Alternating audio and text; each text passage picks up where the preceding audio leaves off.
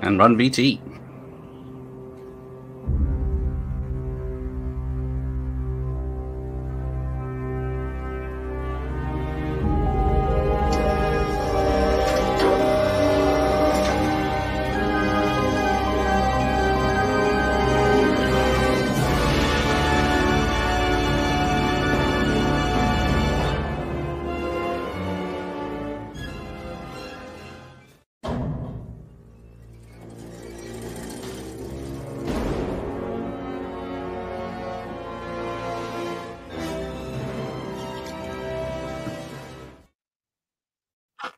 So yes, there we go.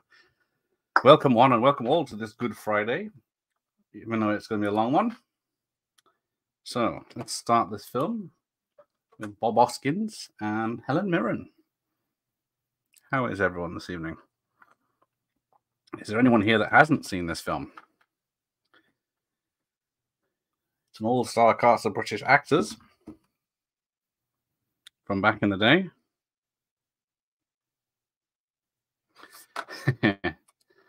Jimmy's here.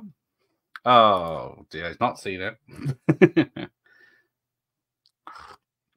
Never mind. Thank you, Michael Myers. Bit of fun. Might do it for a few more of these things. I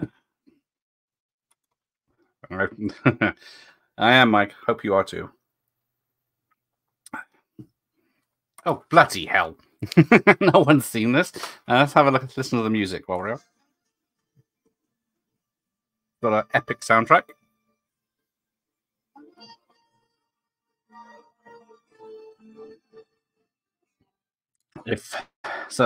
Has anyone actually seen this? Disgusting. Ending Mob March is a film no one's ever seen. Doesn't mean you can't enjoy it after I've ruined it for you. So here we go. The story's starting. Now, none of this first 10 minutes makes any sense until the last, well, till the ending. So it sort of comes back on itself. That's the prequel that Friday. But so there's a deal. Someone's being picked up on the airport, and then there's something hidden in the suitcase.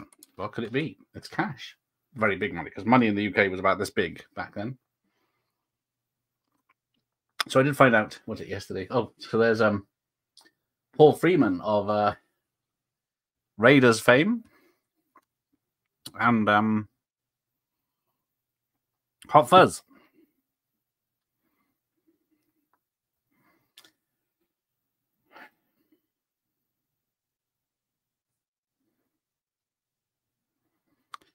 But there we go.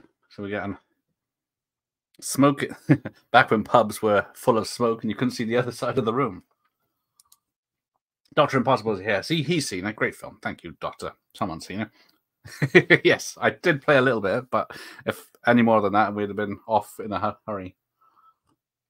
Now, who's that eyebrows actor? He's one that went on to be famous.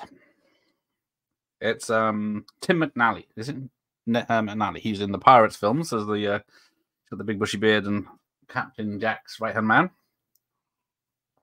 But because I've only seen this a few times, but then I can never remember why this beginning affects everything that goes on. But we will see a young James Bond in this, among others. This is Bob Hoskins' breakout role. This is the one that got him other stuff, and then got him noticed by Michael Caine. That's why they did the director Bob Hoskins and Michael Caine did Mona Lisa. So you got Paul Freeman with his perm. And, the fact that straight into a cuddle, two men cuddling. I'm sure it's just platonic. Don't read everything into it. But this is, unfortunately, this is a re-release, so it doesn't have the best poster. Plus, it was 2 for 15 quid. But there you go. There's Helen Mirren's in it. Now, when she signed on, she didn't want to be the gangster's model, so she's basically in charge of the organization as much as Bob Hoskins is. But yeah, showing some violence on the back. But this actually was filmed in 1979. I'm trying to work out what happens here. So yeah, the money gets stolen.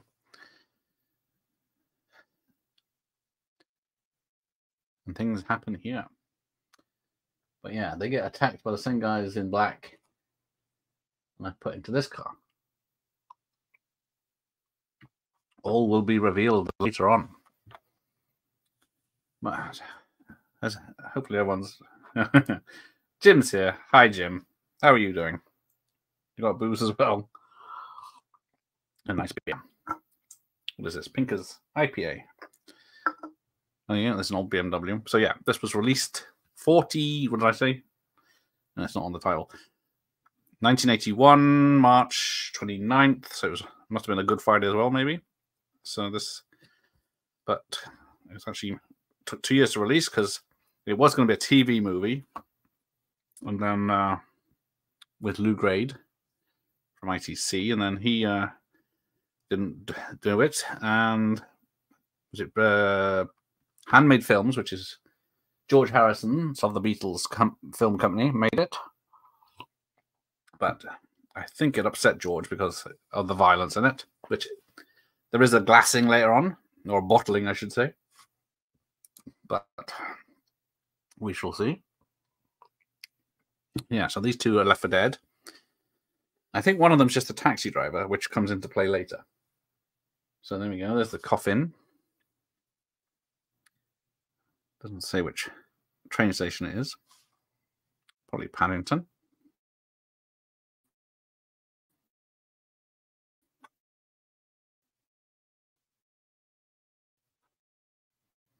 London Down. The old trains, but they're probably still using.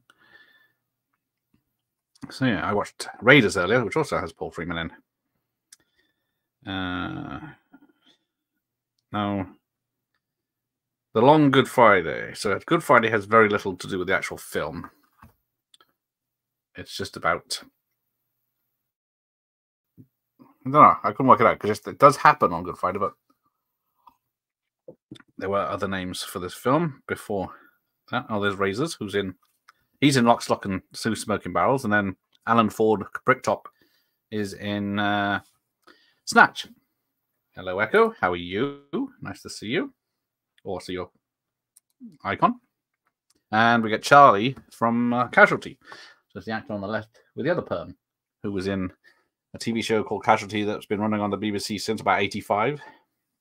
And he was one of the main characters for a long time.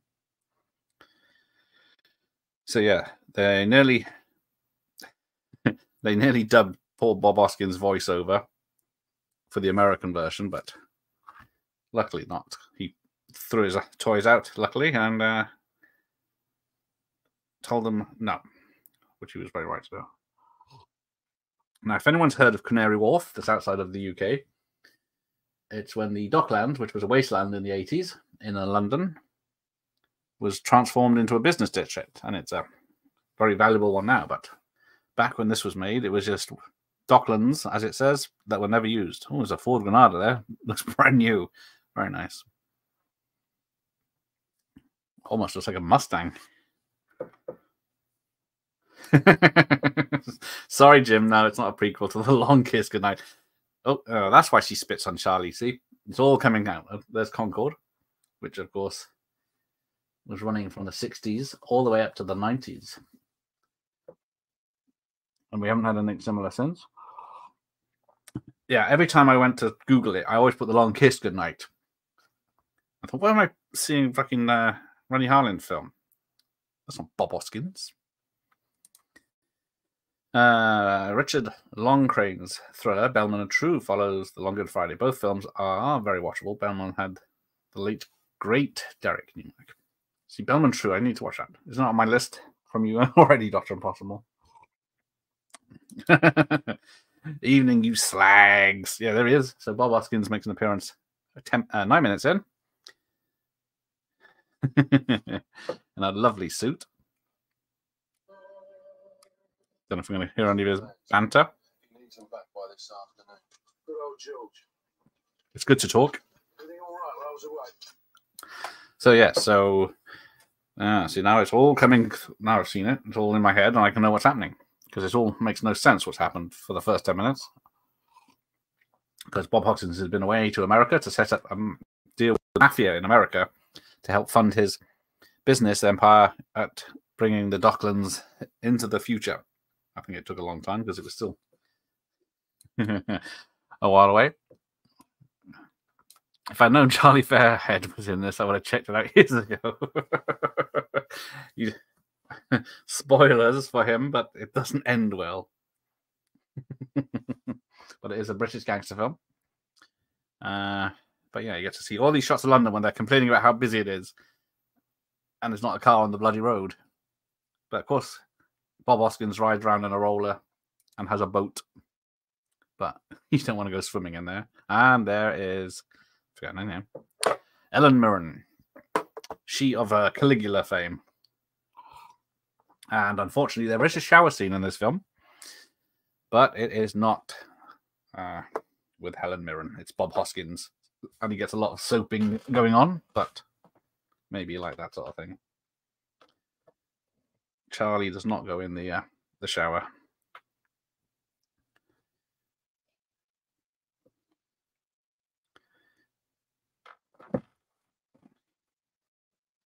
It is the Helen Mirren.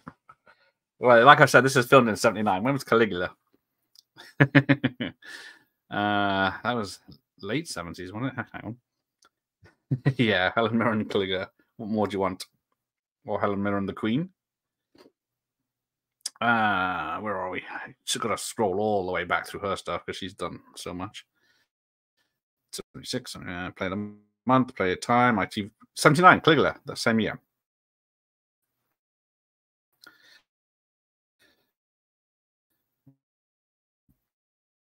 And she was a stewardess. Technically was 81. April 2nd, 82 in America.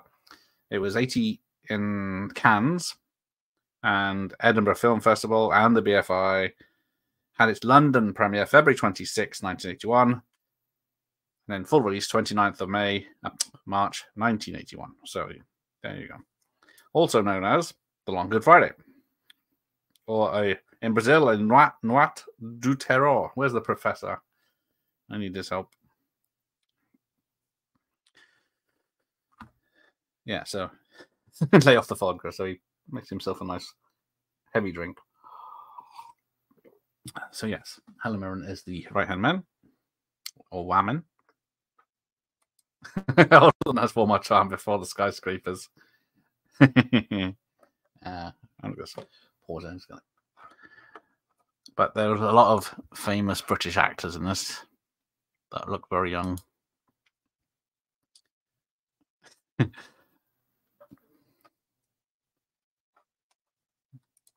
There's Sean. Good old Bob Hoskins plays some great characters, though to me, I'll always think of Eddie Valiant. I always think, every time I think of him, it's Eddie Valiant. I know he was in Hook, and he's a right hard man in this. I'm trying to think what else he did in the 80s. All right, there's his dear old mum is in. So this is Bob Hoskins, his driver, who's taking his dear old mum to church on Good Friday, so she can kiss the feet of a statue. They're at least wiping it slightly. Yeah, Bob Hoskins. Yeah, so it was only Kevin McNally, not something else I said. Is that Paul Freeman or is that Stuntman? Probably a Stuntman, can't be. Yes, sadly it's been 10 years since we lost Bob Hoskins. Yeah, Snow White and the Huntsman was his last film. But if he wasn't getting money from BT in the 80s, yeah, he was in a lot of British television up until this. Then Pennies from Heaven was, I remember that, on 6 episodes in 1978. Oh, I don't remember the re-release. Zulu Dawn. He just finished Zulu Dawn when he came to do this one. I don't think I've ever seen Zulu Dawn. He was almost the DeVito role in Romance in the Stone, I think. There you go, makes sense. He's in Pink Floyd's The Wall as the rock and roll manager. So where is it? There's Pierce Brosnan, future Bond and future Remington Steele. Lassiter, he's in with Magnum in 84, Cotton Club. So yeah, he was slowly in a lot of flops. He was in Lassiter, Cotton Club, and Brazil, all in a row. But Sweet Liberty, I remember him from Sweet Liberty with Michael Caine. And he did that and Mona Lisa in 1986, A Prayer for the Dying, as a Father Michael DaCosta. But yeah, then it was 1988. He did Who Framed Roger Rabbit and The Raggedy Rawnie. I think The Raggedy Rawnie's got... Is that Dexter Fletcher? Yes. Who is also in this as some Cockney kid that's threatening his car. Who can forget? Heart Condition. Then he was banging Cher in Mermaids in 1990. And then he was Shattered in 1991 as a Private Eye. It was a pretty good film. Then Hook, he was Smee in 1981. And then Blue Ice, Michael Caine as well. And, yeah, there we go, get up to that. A few others. Where's there? Super Mario Bros. 1993. Which I think he only did for his kids. Celebration. Oi, come here. Oh, didn't he almost play Buster as well? He would have been better for Buster, but I don't know if I want him singing the songs of the film.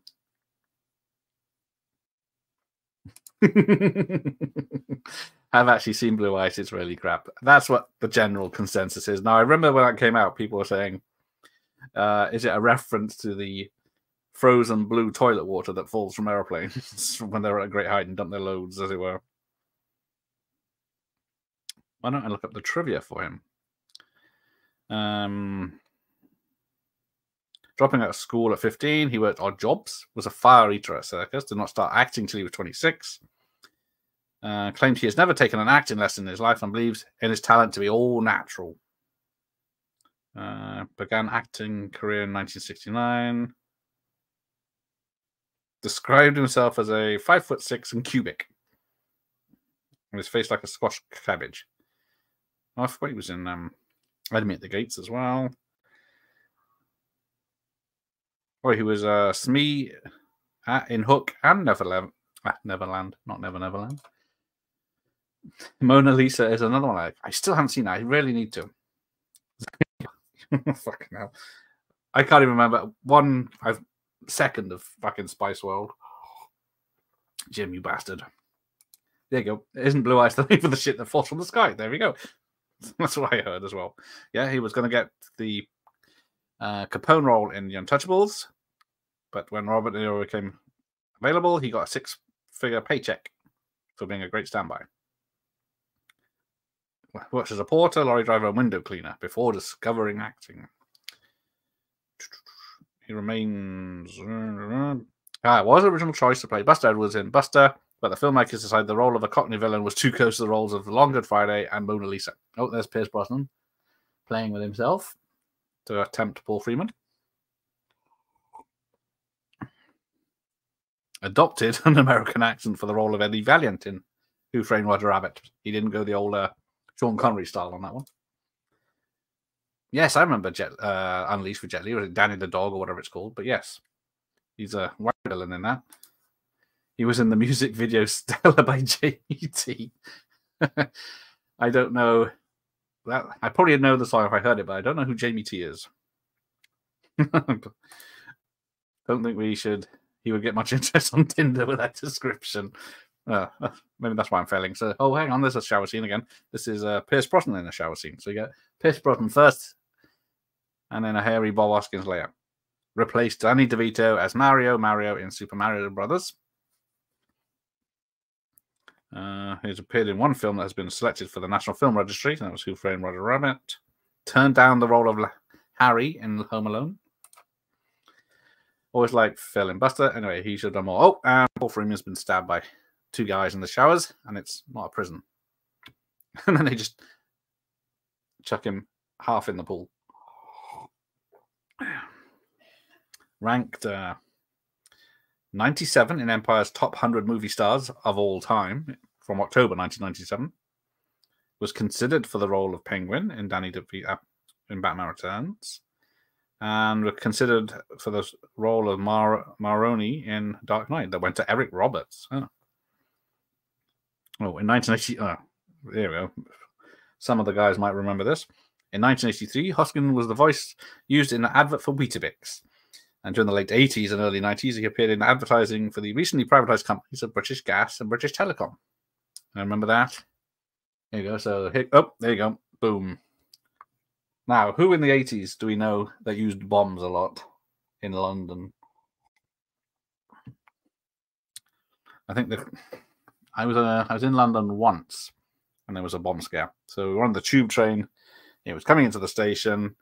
The doors open. People start getting out, and then it was alert, alert, alert. Everyone jumped on the train. The door shut, and it darted away. That's as close as I got to the Troubles. Who Framed Roger Rabbit is such a gem of a film. Exactly.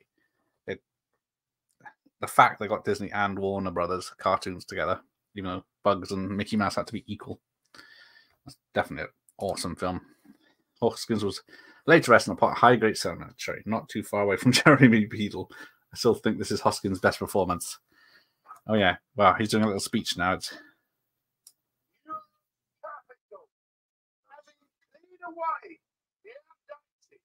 I don't know if you can hear this.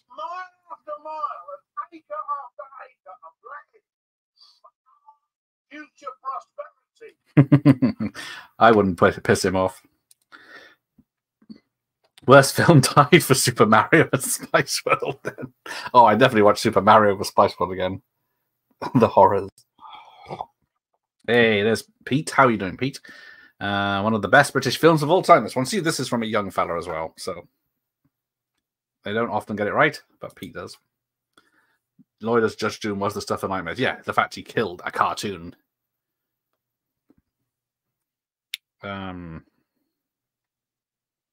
Was considered for the role of Dr. Octopus in Spider-Man 2. Some of these considered by, or everyone gets, yeah, so they was considered for Ralph in Romancing the Stone, in Avatar, The Aviator, before Alan Alda was cast. His father was a communist and he was brought Hoskins up to be an atheist.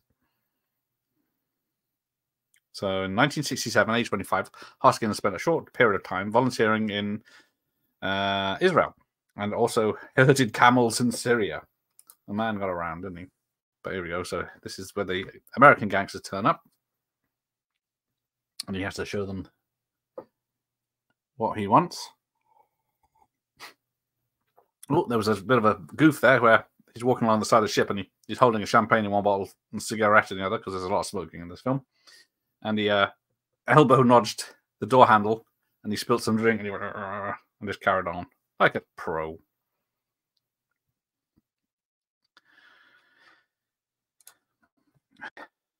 That would have been awesome. Hoskins is a Bond villain. I'm trying to think. He could have. I guess he could have been the media mogul in. But then he could have been quite. He probably could have beaten Roger Moore up in this area. So yeah, we've got what have we got? Live and Let Die on Monday night. Bank Holiday Bond. Did you ever see The Honorary Consul with Richard Gere and Michael Caine? Now, that rings a bell. I always confuse that with if it's the one where it's a group of people that were raised to rule the world or something, and then Michael Caine disbands it or finishes it by the end. I don't remember Richard Gere in it, but maybe I'm thinking of the wrong one. Name in Vain Productions. Good evening. I watch my VHS copy of Long Good Friday every year. It's an Easter movie, the same way Die Hard is a Christmas movie. Exactly. There's no Easter references in this apart from the church service. His mum was nearly blown up, and then she's gone into the hospital, bless her. And so, yeah, I'm not going to bother with who considered, but he was first choice for Pop Larking in The Darling Buds of May. So that would, but then David Jason got the part. Because, yeah, he can do warm and cuddly very well. I'm not going to bother. Oh, he was. I thought it was something else. Born on a... That makes no sense. So, yes. Helen Mirren worked for him twice in Last Orders in 2001. And she's the one that wrote his obituary for the newspaper.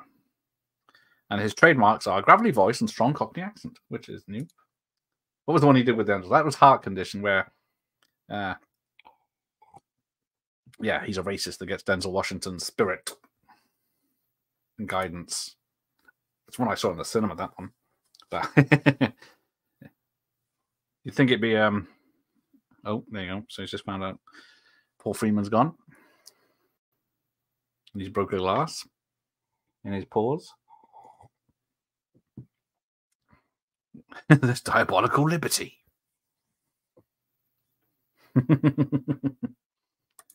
Oops, he's on the phone. It's good to talk. I wonder if he got all his phone calls for free. Yes. Glenn Close with a moustache. Does she get thrown overboard or just put in a barrel? I can't remember. I tried to like Hook so much, but unfortunately, I like it less each time.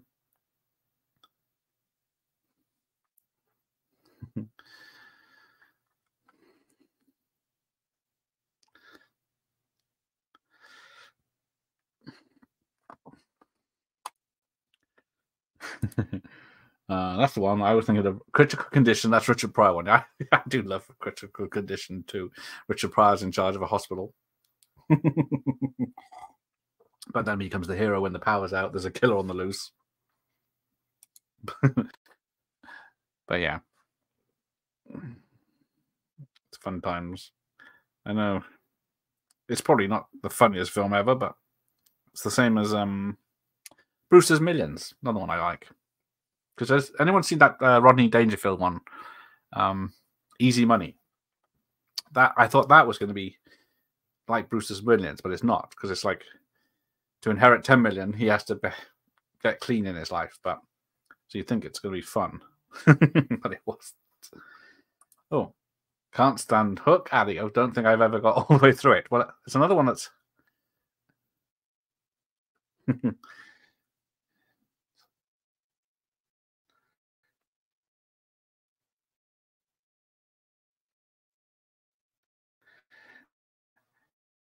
Yeah, I saw Hook in the cinema, and I had all these bad reviews, and it was. But yeah, oh, is that a nice Cortina? It's weird looking, seeing all these old cars looking brand new. Rodney Dangerfield's bloody awful. He is a desired, not desired taste. He is one that. Yeah, I'm trying to think. I saw. I can't. What did I see him in? I don't mind him. I don't mind his shtick. But yeah, blast me. You've upset Sean. Great. I love Hook, especially Hoffman as Captain Hook. Hoffman is the one that does save it for me. Because Robin Williams isn't Robin Williams until like the final act. Looks nothing like Paul Freeman. But here we go. We got the some great quotes coming up, because they're hiding the body, so they have to put it in the freezer. And of course he says, what is it? They kept it all cognito. They're going to collect a body in an ice cream van. And then Errol says, that's a lot of dignity in that, isn't it? Going out like a raspberry ripple. He just plays Rodney Dangerfield. Apart from, what was it? Natural Born Killers. He's a right bastard in that, but maybe he was a bastard in real life. I did my national service with Colin. We did 6 months in the glass house together. Yeah, so some of this. Going well, man. But yeah, he does just play Rodney Dangerfield, like in was it Caddyshack? Back to School. Back to School is the one I know the most. BBC One used to show Critical Condition minus his F-bombs. His films were never good. That's someone to play off. Well, yeah, I guess he's got John Candy and Brewster's Millions and Rick Moranis. But yeah. He didn't have much to do in Critical Condition.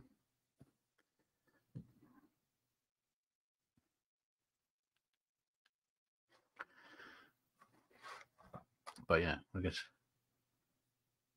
it's about to get a lot worse for Bob Hoskins. Or is it Harold? Harold? Can't read the review on this. It's the best British gangster film ever, says Screen International. Ingenious, imaginative, and tremendously exciting, says the Daily Express. So yeah, if you haven't seen it, do check it out before I ruin it. It's 2 hours long. Eddie Constantine as Charlie. But yeah, half of what's his face is Richard Price actors swearing. Mike, keep it up, and Garth. I'll make Garth make you watch the Evil Dead trilogy. Ooh, can we? I got it. I got the first two handy. If you want to go start tonight, yeah. Because what is it? Well, that's the edited version, so it's 85 minutes and 90 minutes. So if you've got time, you can't go in the loft to get the third one, but looks like it's a tease for it. It's pretty much the only real British gangster movie ever. I did think that because I'm trying to think the Craze with the Spandau Ballet Brothers. That's pretty good. But it's nothing as good as this.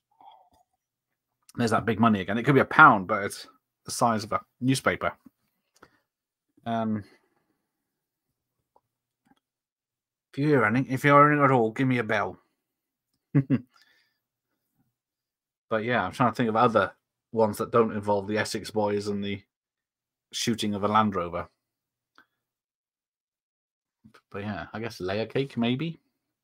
I guess Snatch Stock.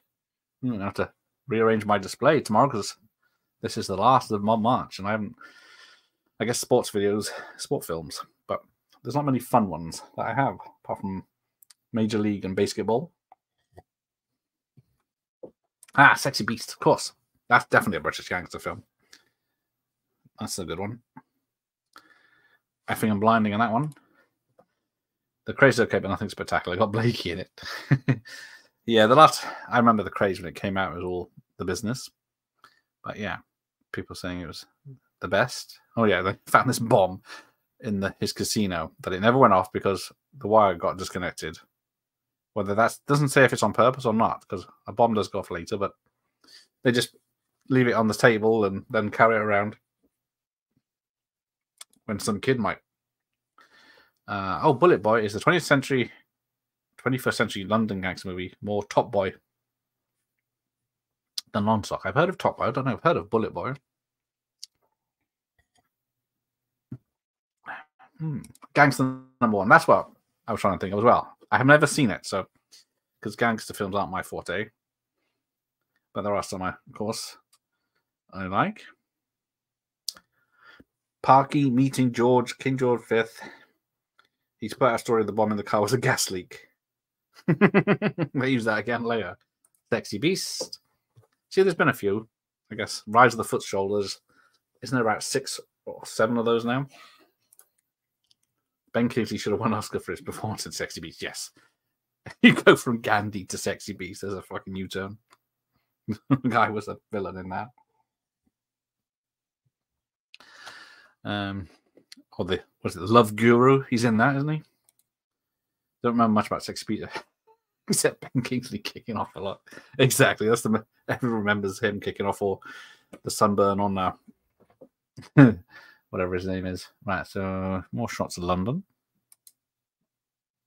Don Logan. One of the best British gangster characters ever. Get Carter, of course, the Stallone film. Hang on, we're getting visitors. What's the cable? You gonna say hello? Bedtime. You gonna watch this? The Long Good Friday? No. Bob Hoskins. Bob Hoskins, yes. What?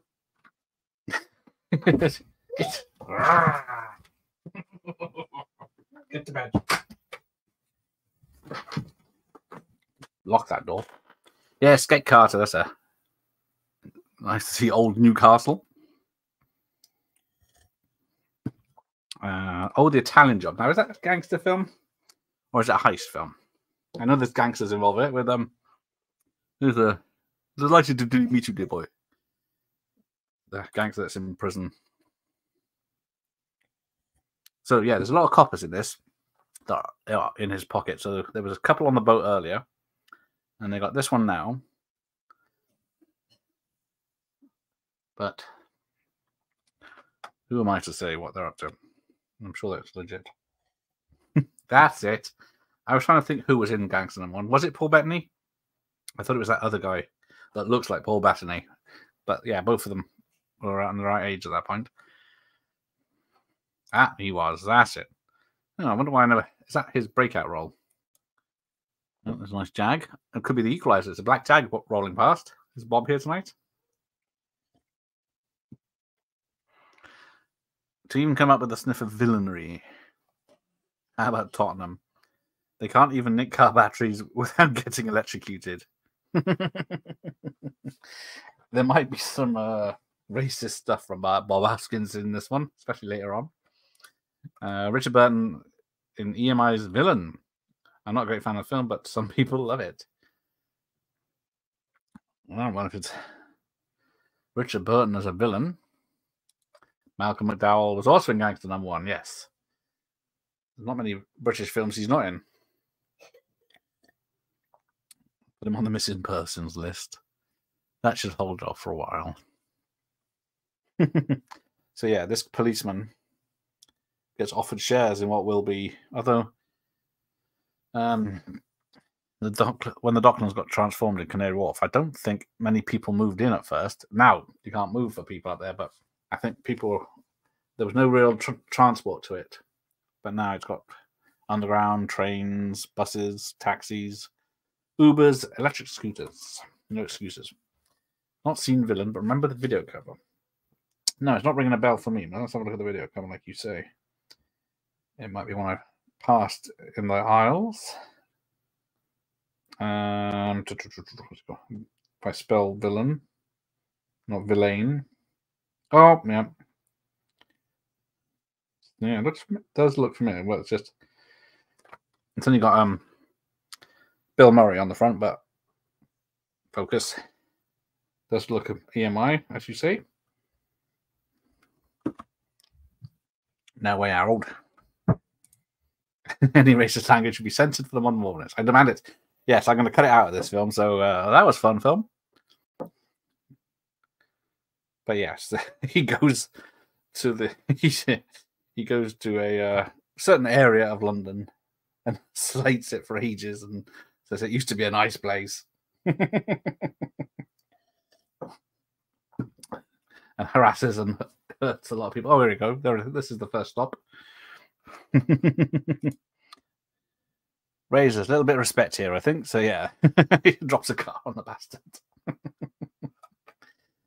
There you go. There you go. Sorry, mouse is slipping. I think the VHS cover was just Burton's face. Yes, in red or orange. What about The Crying Game? Is that a gangster film? See, it's one I've never seen.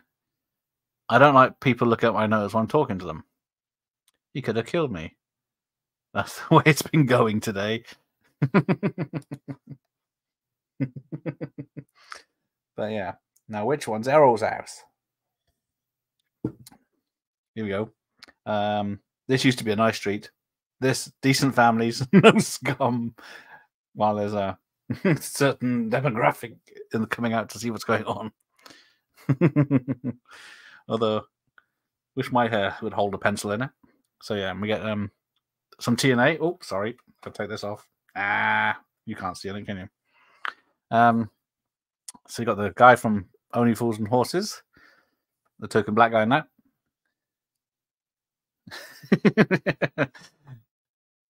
Are you in training or are you doing this for your pleasure? Booze, Bints, and Pox there.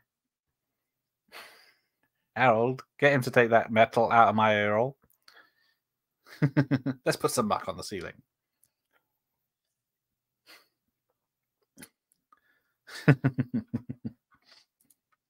Long Good Friday remake starring Gareth and Mike. I'll be up for that. Mike can be the Paul Freeman character that gets stabbed in the showers. I want verbals with you. Oh, you use the term verbals a lot in this. Oh, he spotted something. And it's a... She's still there with her tit out. Is it? Yeah, they're doing syringes. He's not happy. There you go, some boobs for you if you want.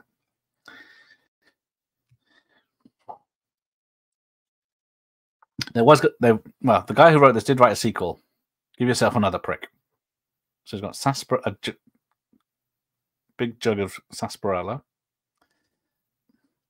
There was a sequel, but the writer said he's glad it didn't get made because it would have spoiled the first one. Because technically it is open-ended. What happens? That is correct. Gillian Telforth is in this. There's 2 EastEnders people in this. Oh, so he's called Razors because he's got 3 large gaps, 65 inches of stitches. And then he's going to cut this guy. But yes, Gillian, there's 2 people from EastEnders. I can't remember the other person. Because Gillian Telforth is in it because one of her relations couldn't make it. She'll be up in earlier. So yeah, for his performance, Bob Hoskins received a fan letter from notorious London gangster Ronald Cray.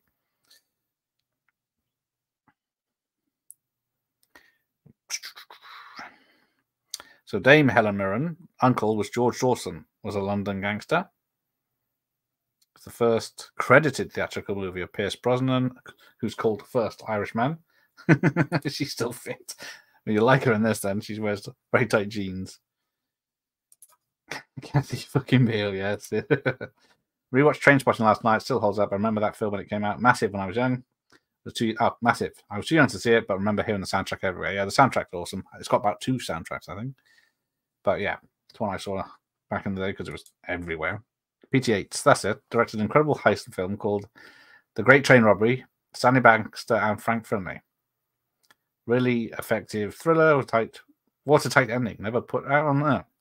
Never put it out via network, put it out. Fucking, I can't read now. Yes, because it's not the first Great Train Robbery, which is directed by Michael Crichton and starring Sean Connery. And what's that dancer, ballet dancer that was in everything? Is that the American Werewolf? It is. Alan Ford is in this again. He turns up later. So far, this other guy's holding on to his nadgers because he's naked for his entire scene time. The original title was The Paddy Factor, which is a spoiler. Then it was Harold Kingdom, Havoc, Citadel of Blood.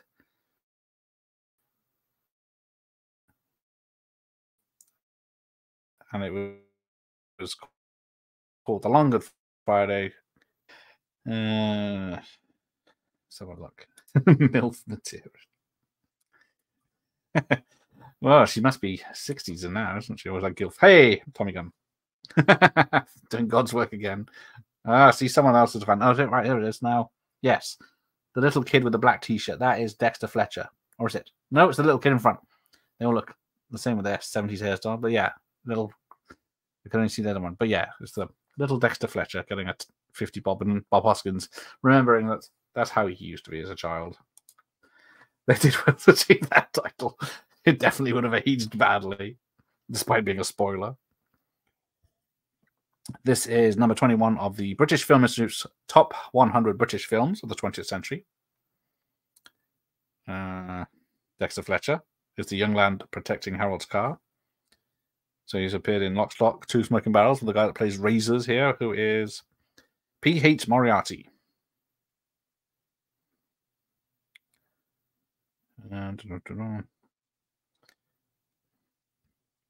Bob Hoskins didn't work for a year after he appeared in this movie. Doesn't say why. This film is part of the Criterion Collection, Spine number 26. So, yeah, there's 2 scenes that came out of the writer's life. Oh, here we go. Not dog shit on the doorstep, as he refers to the people living on the street now.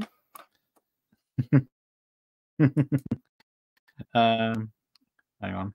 I need to. There was something else he said. Where is it? He looks around, disgusted, even though they can't see anything wrong. These people deserve something better than this. There's nothing wrong with the place. Apart from he's an old racist. So yeah, the widow lifting her veil and spitting in the guy's face, and the guy that was nailed to a warehouse floor, which will be coming up. Oh, Kemba Hope. Oh yes, Chiron Columbus. I still have that in my list to watch, but I never have yet.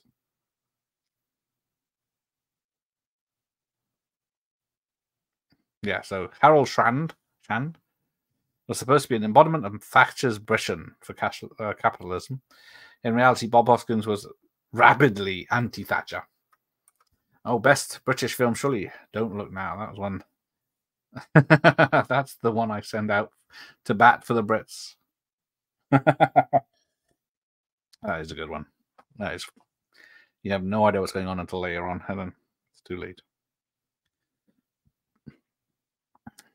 Oh, and now, what's her face? I can't remember her name in this. Helen Mirren is wearing fur, for God's sakes. Yeah, so this movie's release was delayed. The movie was completed in 1979, but not released till November 1980 on the competitive circuit. So the berth where Harold's boat is docked is West India Quay, which is now part of the Canary Wharf estate. And the role was written specifically for Bob. That's it. Carl Howman and Gillian Tailforth have minor parts in this, and we're going to start in EastEnders. Bloody hell, EastEnders is going to be 40 years old next year.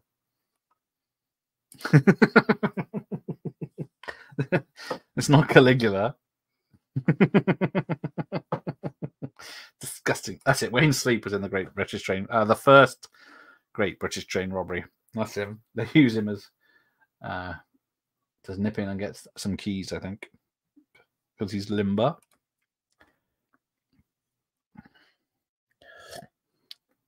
Now, here we go. We've taken the Americans out to a fancy pub. This is a very fancy pub, even for London standards. It's got all this crystal, fine china. What is on the plates? Oh, it's a bowl of rice by the look of it on the plates, and then you got to look at there is the outside, and boom, it's blown up because the whole building was a set, and then the director thought it was a real pub and went in it to have a drink, and of course it was only the middle floor, and that was done up. The Lion and the Unicorn, not the Slug and Lettuce, or what is it there? Something in a handgun. EastEnders 40 years old, strong, and it's still as cack as ever. Yeah, if you watch the old episodes, it's just there is zero drama compared to today. Every day now it's a stabbing, shooting, divorce, murder, affair. But back then, just oh no, some kids nipped off with a 20p whisper off my stall. What will the boss say? So yeah, this was supposed to be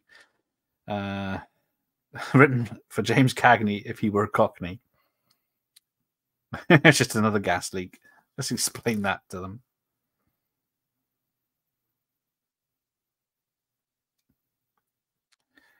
This film was heavily censored TV presentation instead of a cinema release. Oh, headed for it. But yeah, then George Harrison bought the rights for 200 grand and then released it in the cinemas and made films. But then the Paramount film on VHS from so it's 1979 handmade films, brackets 1981. But it doesn't say when the packaging was, but judging by the packaging, it looks 2000s. Yeah, so Bob Hoskins was offered the part when he was in hospital. He just returned from South Africa, where he made Zulu Dawn and contracted an intestinal worm. But yeah, a remake was announced in May 2007. It came to nothing.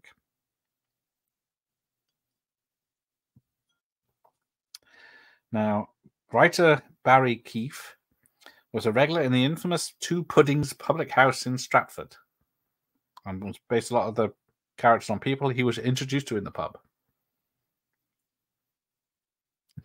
So yeah, Pierce Brosnan was amused that he had to audition for this role, even though there's no dialogue in the film. But he wasn't supposed to have any dialogue, but he does say hi in the shower earlier. He wasn't supposed to, so he ad-libbed that. So it was, there you go. It's Kim Tailforth was originally cast in the small role of Sherry. Unfortunately, Striking Airlines had left her stranded in the USA, so she suggested her sister take the part instead, and that was the breakthrough. I don't know, it's called a breakthrough, but maybe her first movie part because she doesn't have much to do. But we'll have a look later. I can't remember the actor who dubbed over Hoskins' voice in this for the American Martyr. Yeah, well, he came from Wolverhampton. I think they tried to stop it, but he obviously did record it. It just says a Wolverhampton actor. But surely that'd be even harder for some people to understand. I'm afraid the dinner's got a little bit burnt. Comedy to the end. Dubbed him with another British guy, exactly. From Wolverhampton, of all places. Hoskins was too nice a man to be convincing in the tough guy roles. He had the girl, but always seemed off to me somehow. Well, he does have the one bit of violence in this, doesn't he? To Charlie from EastEnders, Casualty. But then, oh, right, here we go. Alan Ford is about to make. Is it Alan? Bricktop is about to make an appearance.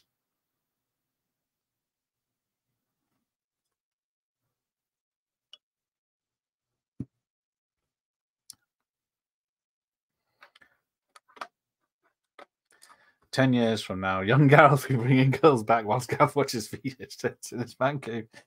10 years, it's going to be at least 5, although 2 if he was a Scouser.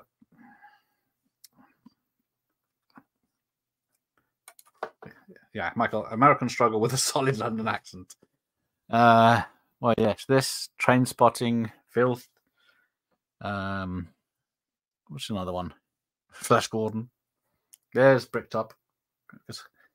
Well, Choppers in the Boob. Harry and Pincers. Whatever that means. Both of them. Feel like Pesci had it diminutive, but also terrifying, tough guy thing down to a T. Yeah. Well, I watched him in that Rodney Dangerfield film last week. And he's got an Elvis hairstyle in it, Joe Pesci does. It's worth watching just for that. He's a tough guy in that as well, but comedy tough guy.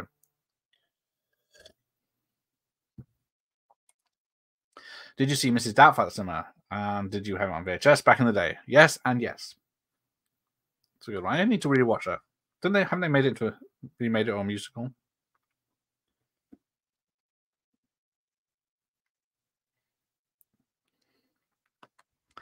Mad Max, yes, they dubbed an Australian with an American for Mad Max. Because what is it? Mad Max came out. I can't remember if it came out at the same time as the Road Warrior, or the Road Warrior came out first, because they called it the Road Warrior in the US because they didn't know who Mad Max was, because the film hadn't been released properly. And then they wondered why Mad Max sounded American, but Mad Max 2 sounded Australian. Oh, see, Bob Hoskins is loading a gun.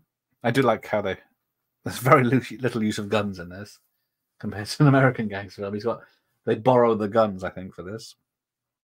And I got to have he says, right, go out here, use these as threatening, don't use them to shoot anyone, and bring them back so they're all signed back in when you get back. Hey, there's Terrence. How are you, sir? So everyone vote for Kool and the Gang to get them in the Hall of Fame. Hoskins has said that he threatened to sue Jack Gill, the producer of Friday, over the dubbing. Yes, I'm not sure how that would work.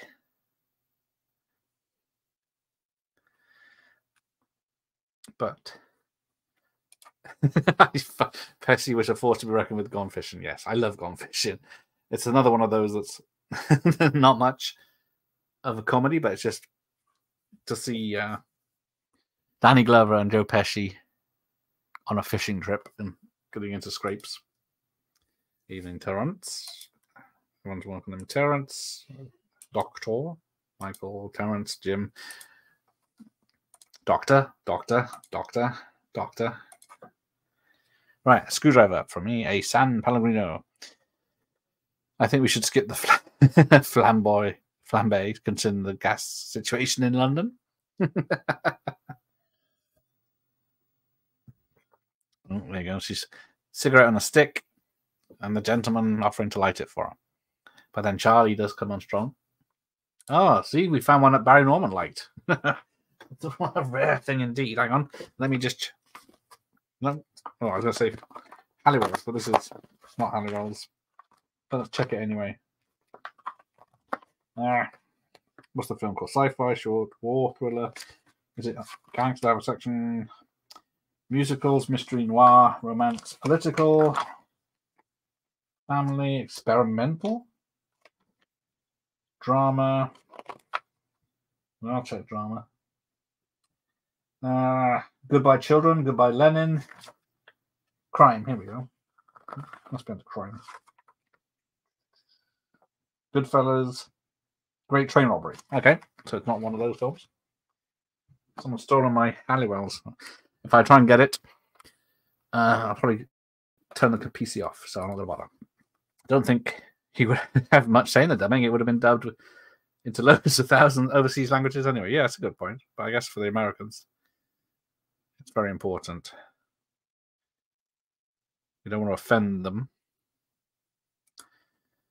Hostian took Barry Norman to a dodgy bar in East End London, and folk there thought Norman was a gangster.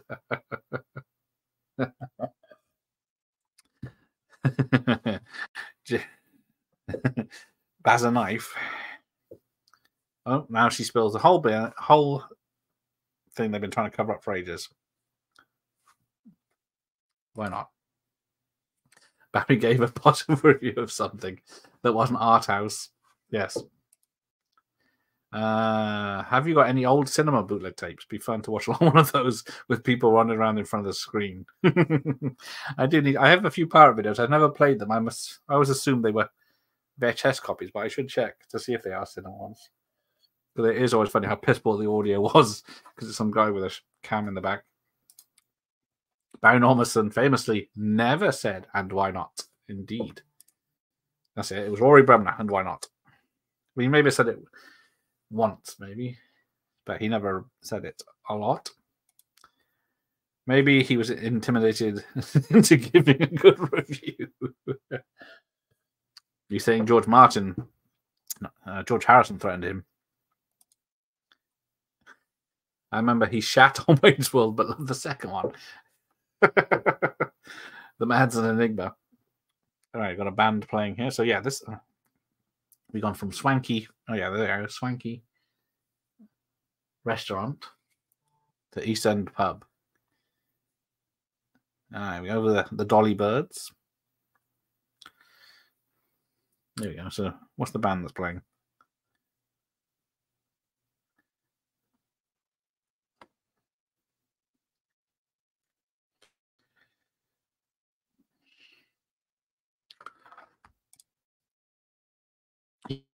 He hated Hellraiser, which is just baffling. Yeah, it doesn't support British films, obviously. Oh, did I disappear for a second? Remember seeing one of the Titanics with a few heads visible in front.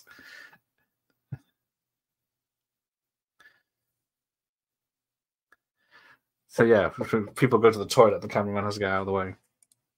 Barry Norman as a gangster, yes. God knows what Norman's father would have thought that. Leslie Norman, the Godfather. Didn't Barry Norman's daughter get into film reviewing? I can't remember now. Also had a large letter H floating around the screen for the whole 3 hours for some reason. Where the hell was that from?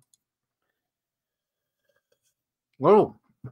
Pirate used to have a brilliant copy of The Last Action Hero where the pirates added their own titles at the start and misspelled Schwarzenegger. It's because they heard Barry Norman call him Schwarzenegger.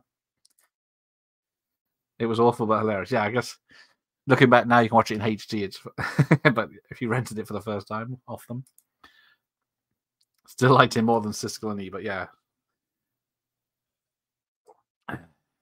mainstream critics don't do horror. Yes, unless now he's getting pished,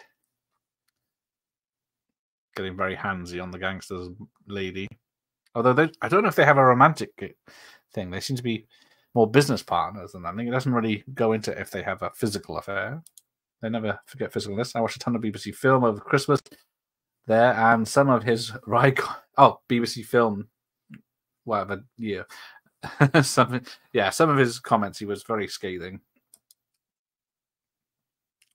Oh man, it's fun to have a few OG theatre boot tapes. Yeah. That's right, Barry Daughter made a movie and he slated it on the show. Yeah, got to show no favourite handsome. I did think that, yes, I do look like Professor Farnsworth at the moment. What do you reckon? It's starting to slip back. Thank you, Ricky. Good evening. Derek Malcolm was set to replace Barry Norman after his move to Sky from the BBC, but Jonathan Ross pipped him to the post. Good old Wassy.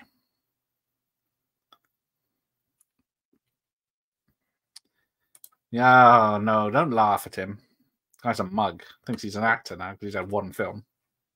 The other film hasn't been released yet, has it, Ricky? So very meta watching last actually on the cinema bootleg.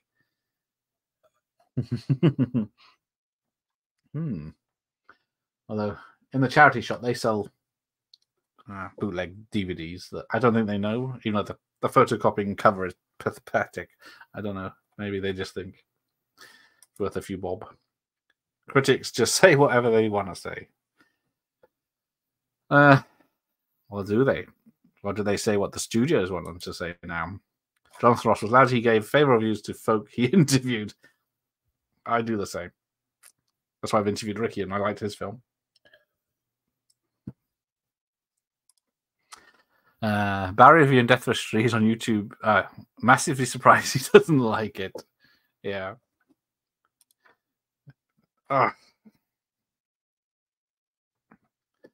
Yours will go too, Ricky. Don't worry. You've got bad genes. Yeah, all things considering. Slaying his own daughter's movie. Wow, what a pro. Guidance is called. I'm guessing you told her. It's not fucking something by what's his not James Lean. David Lean. Here we go. Got a tour of London at night. Very nice. Got a double decker. Hang on, I just realised this film is not widescreen at all. It's about the same format, even on the Blu-ray.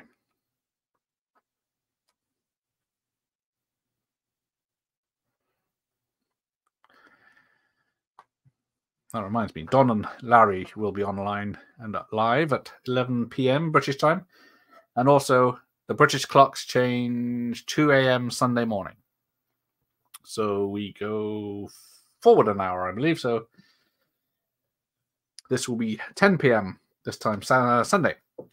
So make sure you know what time we're doing Bond on Monday, if you're from abroad.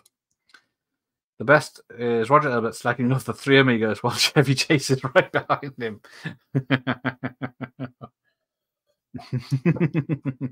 Pulling faces at him. Good for him.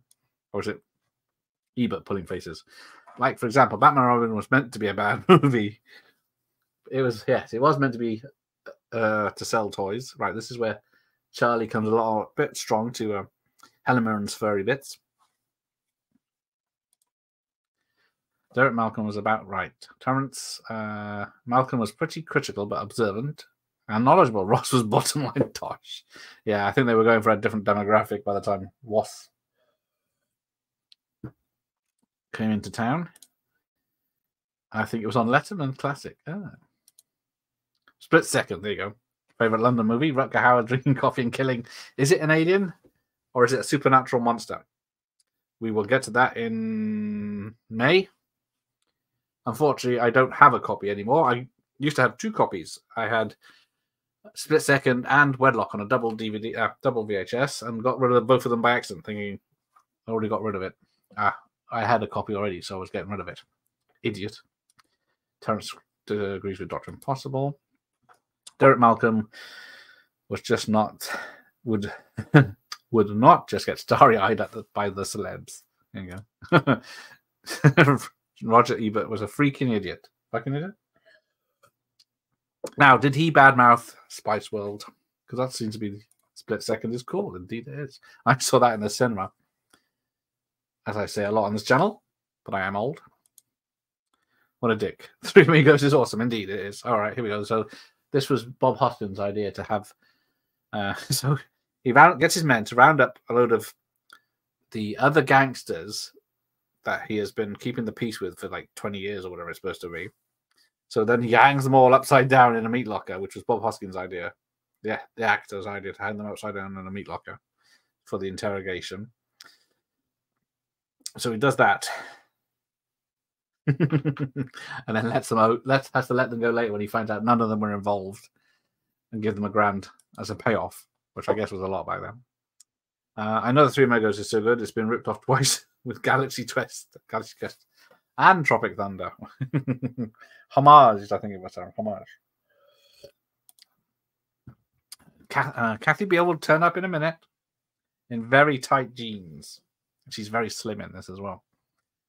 You'll recognize her. I might see if I can get away with a full screen for a second because I don't think her part in the film is copyrighted. Love or respect. Oh, lost all respect for Ebert the second he reviewed Speed 2 positively. You got to pick a lane, hasn't he? I probably hated Speed 1. Right, what are we doing?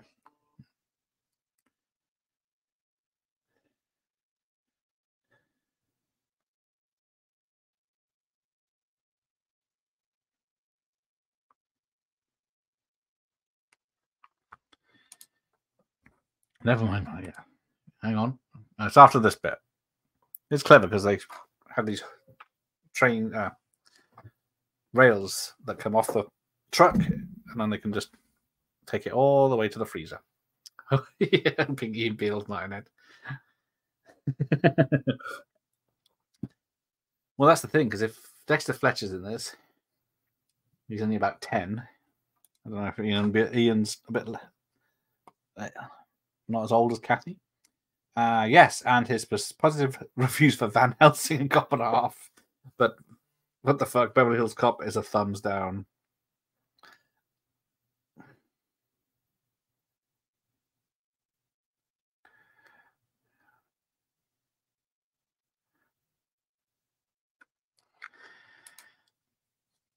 Gillian, I did think of this. She is Gillian Talfox is most famous for sucking off her fella in a lay-by. That is true. She was that in the 90s? Like when she was peak famous on EastEnders? But nothing illegal about it. Was there? I can't remember.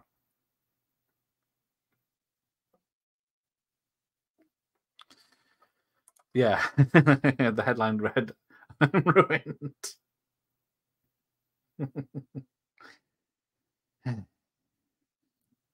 Van Helsing isn't that bad. I hated it when it came out because I thought, what the fuck is this CGI mess? But compared to stuff now, it's quite entertaining. Plus Kate Beckinsale. Only time I liked Siskel and Ebert is when they disagreed and fought. It might be the two grumpy old dudes on the Muppets. Yeah. I always like that spoof in The Simpsons. Well, your mother didn't think my flat was too creepy. Does Phil Mitchell have a scandal? Didn't Phil Mitchell have a scandal of some sort too? Yeah. Siskel and Ebert had a lot of power. They could make or break a movie, but their show went out Thursday before the release. That is true. They did have too much power for making good films ruined. Favorite actors? I think. Do we have a favorite actor? Jack Klugman. Have a look at my horrors, but Edward Woodward, Christopher Lee, Roy Scheider, Donald Pleasance. Hang on, these are a lot of old guys. Tom Atkins, Bruce Campbell.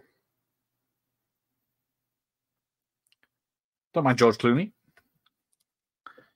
But there's no one I just say, oh, I've got to watch his film. John Carey thought they were finished when the Ace Ventura review came out. Exactly. Sometimes the power of the people is more powerful.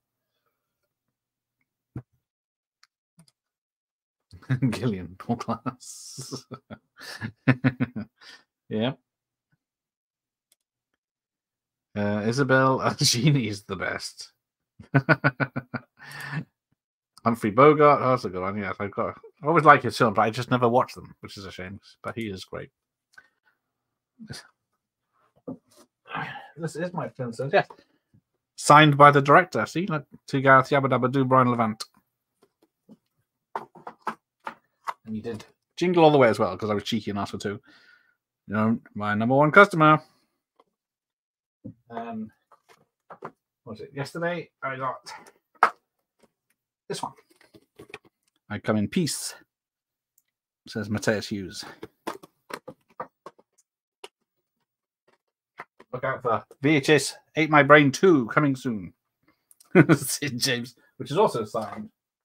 Although I've stuck it in there, so it kept falling out. Sid James is good. Yeah, anyone that's not heard of this anymore. I'm trying to think of, but these are all off VHS, so they're 20 years old before I start. I have many copies of Jaws DVD. I actually have, I think oh,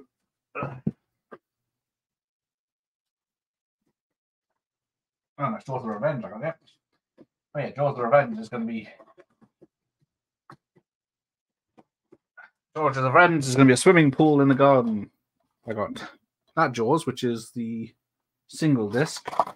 Yeah, with the bonus material and the 2-disc special edition. I got 3 VHS of it. But yeah, both 12s because of the extras, I believe. I think the film is still a PG, but the extras make it a 12 for some bloody reason. I don't know if I'm swearing. I know Hoskins struggled to find work in the industry after this film. Unbelievable. I think Mona Lisa just popped up. Yes. He did say he didn't work for a year after this film. And then it was only small things. But then there's that Alan Elder, Michael Caine film where they're making a film of some historian's book and they're getting it all wrong and he gets pissy. Siska and Eva got so pissed when they weren't allowed to a preview. Instant bad review. Yeah. Obviously showing they had too much power. Isabel Adjani went through the ringer in Possession. That's the one with Sam Neill, isn't it? Very odd film, isn't it? Hard to say it's a horror. They did champion a lot of indie films and even dedicate a whole show to Hoop Dreams, which is awesome. Oh, nice. The Garlic Gorilla's here. I bet you have a... I don't have a copy of Class Reunion. I don't know if it got a release over here. I did watch it on TV. But I do like Class Reunion as a slasher spoof. But I like it more than... Never having a hand on it already. See, I prefer Class Reunion over Student Bodies. Sweet Liberty. Thank you, Terence.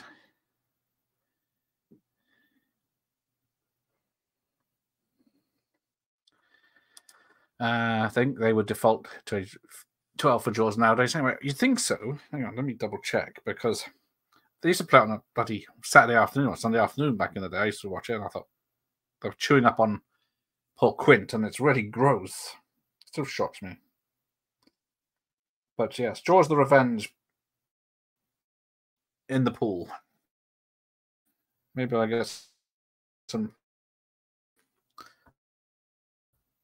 red dye for that one. Oh yeah. Oh, hang on. Jaws.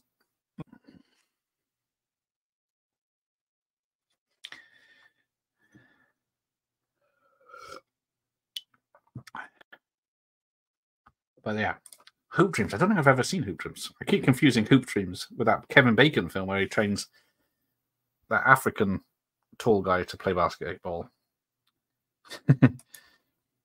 Yeah, Samuel definitely love hate it. Yeah, I didn't like it when I first saw it, but her standing in the sun. Oh no, that's cat people. Her standing naked in the moonlight. That's cat people. Ignore that. All right, so this is where he gets physical in a bad way with Helen Mirren. Hey, Alphabet Cat. It was going to end up on TV as a TV movie. They had to get it out of Loot Grade's hands and get it a cinematic release. I think Grade didn't like the RAA mentioned in the film. Yes, they were going to cut a lot out of the film and water it down just to be a drama, I'm guessing, by that way.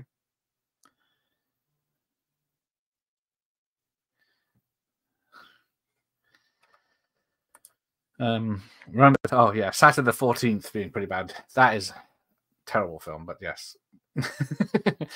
And it got a sequel though. Right, here we go. So this is showing a building full of bombs. I guess it's for demolition because these are professional rather than the usual IRA ones they've been using. But stand by for Gillian Telforth. Yeah, I watched it once. I'd never seen the sequel because that's just as bad. But yeah, how the hell do you mess up a... It's called Saturday the 14th, but it's nothing to do with taking the piss of Friday the 13th. There is Gillian Telforth turning up in a, what is it, a Renault 5? Hang on. Let's get the full effect of her ass shot. No, and she's got the old scarf on her head. But she's in some very slim-fitting tight jeans. I don't know if we... Oh, yeah, she lets the dog out. So somehow the dog is in the hut, the security guard's hut, and he's missing. So she follows this dog all the way around the place. I only found out today that Watership Down got moved from a U to a PG a few years back. I think the damage was done. That is such a horrible film. On all levels. Oof. The ratings are so stupid they can't make their mind up on it. Yes, now that Mary Poppins is a PG now. Up in the Air, that's it. Thank you, Michael Mouse. Yes, I always confuse Hoop Dreams with that. Up in the... Or up... The air up there. No, it's definitely Up in the Air, I think. Nothing racist about that film at all. Definitely, Jaws is a 12, has some strong stuff. The skinny dipping at the start, the pot smoking, and there's a few shit words and Quint's death. Yeah. I don't know how it made onto daytime television back in the day. It wasn't edited, because I remember Quint being chewed up. You don't get the point. It's like U or PG really makes any difference. Yeah, it isn't. Oh, there she is. Oh, yeah. So they've nailed this guy, crucified this guy to the floor of a warehouse. And then we get some acting from Telforth. Actually, gonna... No, I missed it.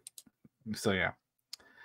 But yeah, U and PG, does anyone even look at that anymore? You say, oh, it's a PG, or you'll have a look at a 12, maybe. But so I watched Raiders with my son earlier, and he paid no fucking attention to it. And the only thing he said that the ball rolling bit was the same as from the Mario game. They used that same thing. Jimmy Savile's only proper acting credit was alongside Michael Barrymore in a series called Bob Martin. Oh dear. I think he was in... There's a black and white 60s music film he's in, which I know the Cinema Snob did an episode of and said, oh, he knew he was problematic. She does not get a lot of love with her husbands in Helen Mirren's First This, Then Clink, and Then Prince Philip. Oh. But yes. Oh, both smoking now. Disgusting. Sequel should have been called Sunday the 50th. Exactly. Missed opportunities. Of course. And Michael Gambon will cook these and his wife and her lover. Yeah, that's a... I think I've only seen that once back in the day. Burnt cock is too much for me. I actually watched this in the Odeon Panton Street, and its re-release, which was around the time of the London Olympics. Oh, that's nice, because yeah, it would have been quite apt that a film about doing up the Docklands came out again. It's my favourite country. New Zealand, I think. It's a lovely place. You go from the top, which is sandy beaches and sunshine, and then to the bottom, and you can go skiing and everything. It's very nice. And the people are lovely. And it's got penguins and... Not penguins. Whales and... I don't know. No, penguins.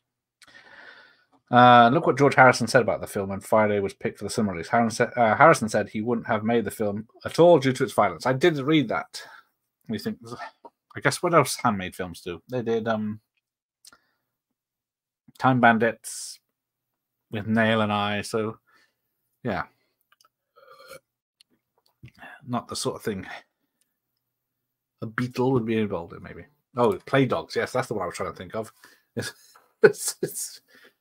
Yeah, if you want a fun night in, watch have a trilogy. When the Wind Blows, The Play Dogs, fucking Watership Down. Remembering they're all kids' films. Jaws was on Dating long ago, but was cut, obviously. Yeah. So here we go. This is where we're an hour and 23 minutes in, and then we get the story of what's going on. So this is the woman that spat on Charlie from his Casualty earlier. We don't know why, but it was her husband that would drove the guys up to Ireland in his taxi for the meeting that went wrong, and he ended up getting killed, and Charlie kept it hidden from Bob Hoskins, and now he's just finding out about it. So she knows, you're a bastard, Errol Shand, a vicious bastard. So it's all coming back.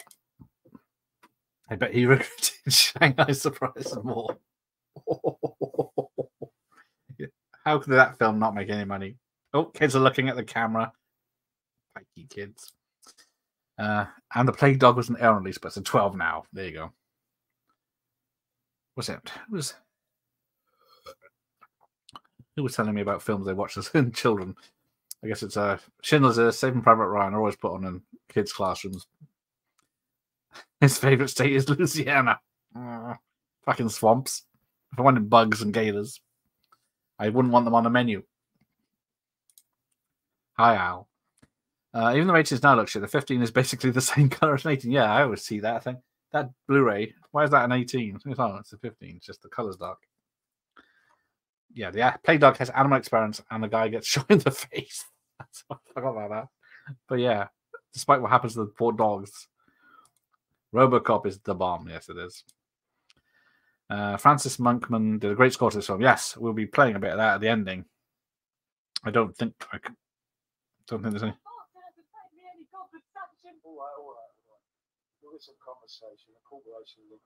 So he calls it a corporation now because they're not gangsters. Have you seen Age of Consent with Helen Mirren and James Mason? Wonderful full frontal non-virginal Mirren. Good film though. It is on my watch list, Dr. Impossible. I have got it around somewhere. Oh dear. It does have volcanoes and emus.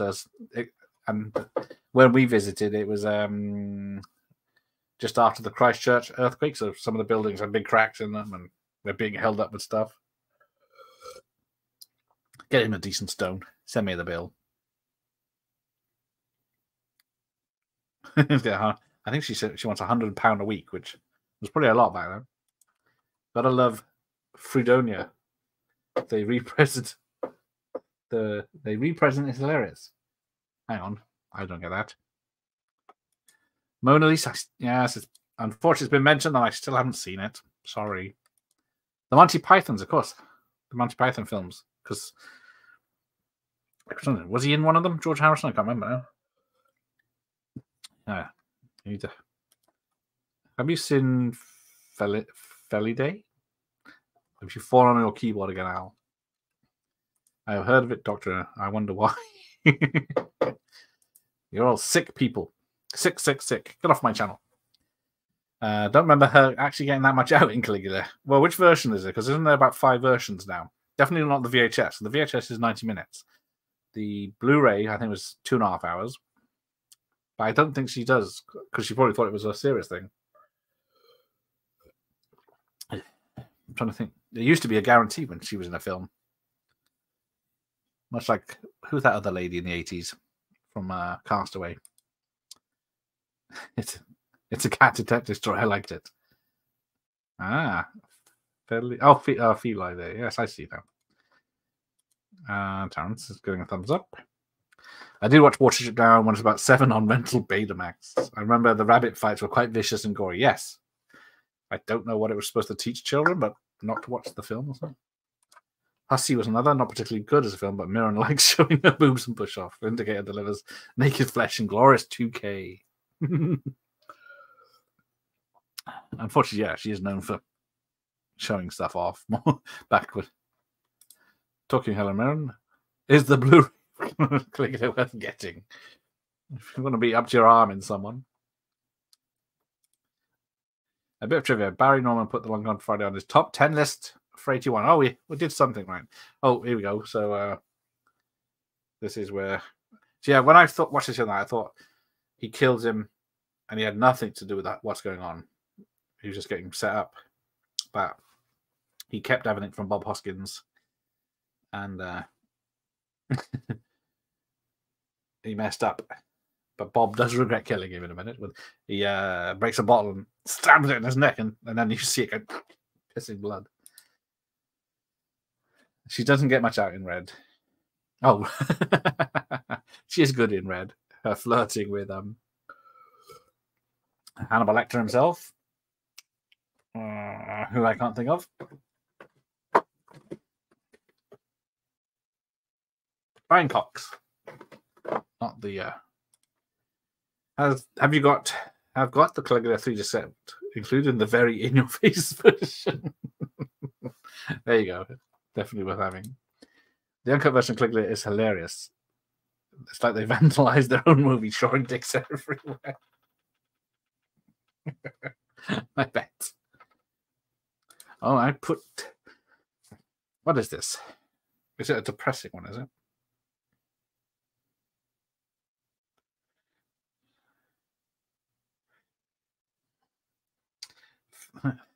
Hang on, I can't spell now. Yeah. Well, a lot of booze and smoking in this. Feline Day. Is it just called Cats? It's not coming up. Got Melinda Clark. You got a lot of Melindas. How are you spelling that? I got an N in mine. Turn that out. Ah, there you go. Oh, 1994. A cat must investigate brutal murders of other cats in the neighborhood he has moved into with his owner. Sounds like fun. Oh, it's a European film. Makes sense. But yes, suggested other likes to this are Play Dogs, Watership Down, Animal Farm. There we go. I forgot to say that. Yeah, we'll get to that later, I think. So Amanda Donoghue, that's it. I remember for the lady. Is that the lady you're referring to from Castaway? That it is. Yes, Amanda Donoghue was always known for getting her tits out.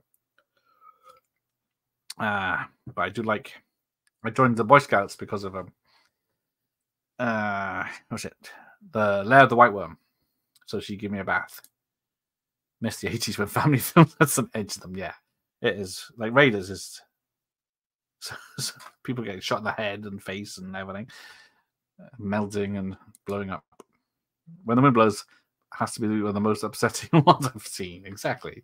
And it's made it for kids. Oh, this bit's brutal when Bob loses. Yeah, he's just about to...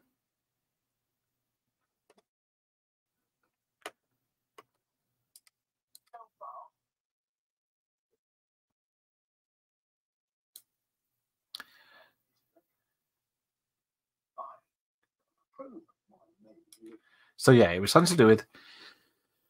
To get things built, the contractor in London was using Irish builders.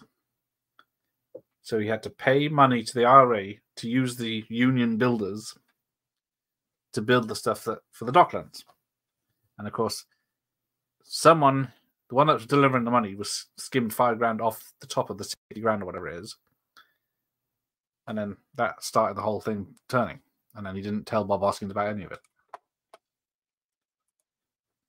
Caligula, we all know the reason most of you watch it. Yes, I remember being advertised in was it Video World magazine on the back page usually. Clear from magazine. Good stuff, but the UK, I need to check the UK version because I bet T is all you see. My favorite look of Helen Mirren was in Excalibur. Was she in armor than that one, clothed? We'll have to watch When the Wind Blows again. I don't remember it being that bad. Oh, it is depressing. You'll need something funny on after. It's German. Here you go. Makes sense with that title. Feeling Excalibur is brilliant. Yeah, I've got the good old soundtrack to that downstairs on behind vinyl, or the main song anyway. Always watch Caligula just for the elaborate costumes and nuance. If you've got 3 hours to spare, then here he goes. It's kicking off. Because Colin's mine, man. It's down to me.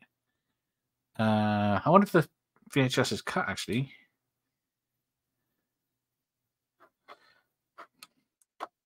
Yes. No, you're not fooling anyone, Myers.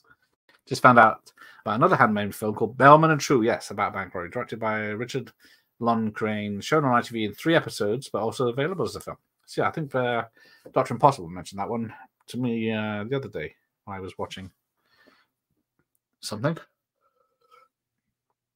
But yes, I'm going to annihilate them. But you can't. You just watch me. Yeah, of course. I like it for the cinematography. It's wonderful. And the music. The soundtrack, the score is wonderful. I just had my eyes closed listening to the score.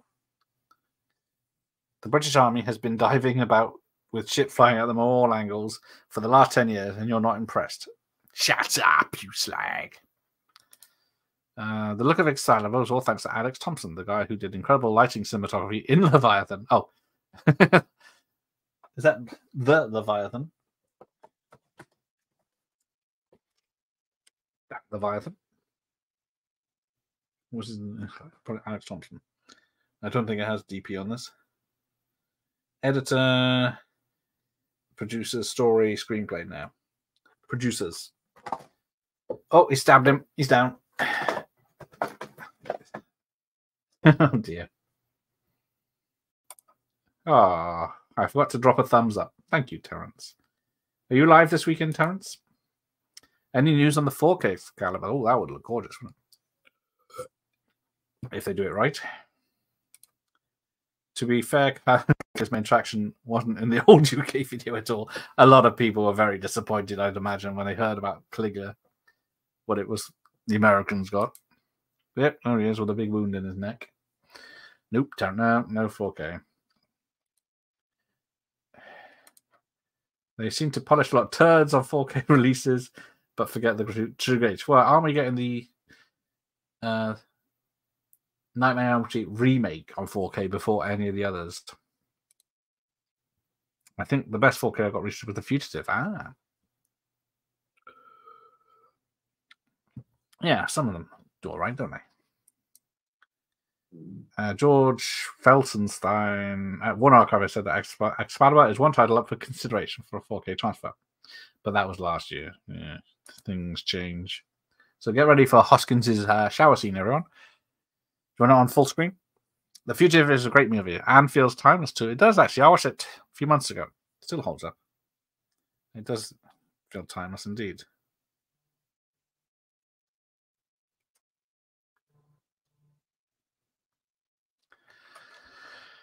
Yes, Leviathan is awesome with Peter Weller. Yes. So that was it. Leviathan and Jaws of Revenge. I think that's 2 for the pool. Maybe Lake Placid if we get a nice summer. The US version of this apparently has Americanizations of some words, like they did in Shirley Valentine. Yes. We watched the other day. Oh, yeah. Snatch had some changes to it where Statham's character speaks differently, more posh. I'm not live for a while, just taking a wee break from it. But hopefully we're back soon. But can't say when. No worries. My favorite line from Leviathan is, if I hear you calling me Becky again, I'll pop your tops. Yeah, so the black guy, poor Ernie Hudson, makes it all the way to the end and then gets killed by the... Well, he doesn't even get killed by the monster, does he? He gets he gets the distraction so the other two can escape. How much demand can be there for an Elm Street remake? Pretty much everyone hates it. Exactly. Is it just because it's the newest one? So it's right click and upscale. So here we go. There's Bob Hoskins, and he's going to be on this scene for a while now. Second site announced that they finished the new 4K transfer of The Hitcher. Ooh, yeah, really said that. That is a good film. Yeah, for those landscapes and everything. Might be the best TV show remake of all time, along with The Untouchables. Yes, do love The Untouchables and Flintstones. Never seen Levine. Need to find it. Oh, definitely. Need to watch that before I do that. It's what does it say? It's basically The Thing underwater, but they say it's Alien underwater. What is it? Aliens thrilled you, The Fly shocked you, Night Experience, Real Fair, and Leviathan. But don't expect any TNA, because it's Amanda Pays is the female in it. Well, one of them. But it's a good sci-fi horror thriller. Derek Jarman's Blue is on 4K. Wait for that one. Oh, that's going to look gorgeous. No scratches or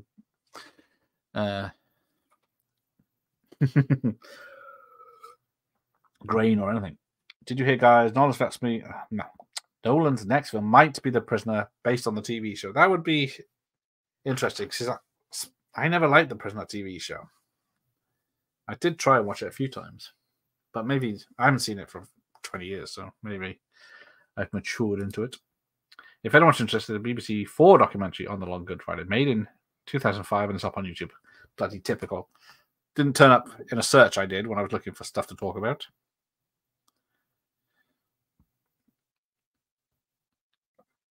But I won't come into the ending now. Where is he? So yeah, this is where he goes to the counselor to find out who to speak to on the Irish side. I heard that. Do love The Prisoner, and that was not clean on the last remake they did with Jesus in it. Yes, I thought I was in my back of my mind. I thought, haven't they already done a newer version? Does the Saint count? That wasn't very good. That was another one with production issues there, wasn't it? Oh, here we go. So yeah, they go into this. He goes into this meeting, and then what's it do? It cuts to Harold. Yeah, cuts to the stock car racing. So you think he's gonna make penance? It does count, and it was kind of lame. Well, I've put Double Team as a Prisoner remake over whatever Jesus did. I think of the song "The Prisoner" by Iron Maiden, which it's based on. Ah, okay. I can't say I've heard much Iron Maiden. Yes, the Dodgy Counselor. Yes, so she's gone to see the faceless Dodgy Counselor because you don't see the character. And then we get to this stock car race. I guess they don't really do these anymore.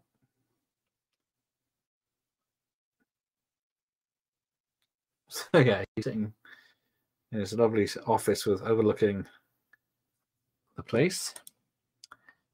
And he's having a fine meal with some champagne. Val Kilmer did the Saint instead of Batman and Robin. Sometimes I put the Saint on, but the first half is better than the second half. You can't deal with these people. They're not interested in money. It's political. They're fanatics. Come on, George. Now this, I'm going to have to pay attention to the stream. Almost a Double Team. The scene was totally right. Exactly. The Saint or Batman and Robin. What a dilemma. So, Flaherty. This is Harold Shand. Now, I don't know what's going on here because the guy he needs to speak to is winning the stock car race. But then they must know they were going to turn up. Well, they have got a Batmobile, 60s Batmobile on there, but It's more of a Ford Escort turned into a 60s Batmobile. Yes, things are about to get nasty. But yeah, because there's a snipe on the roof and it's aiming at Hoskins. So they were going to take him out. Because he looks like he's going to fire, but then Hoskins walks out of shot. So the sniper gives up. But I think that's the last time you see the sniper.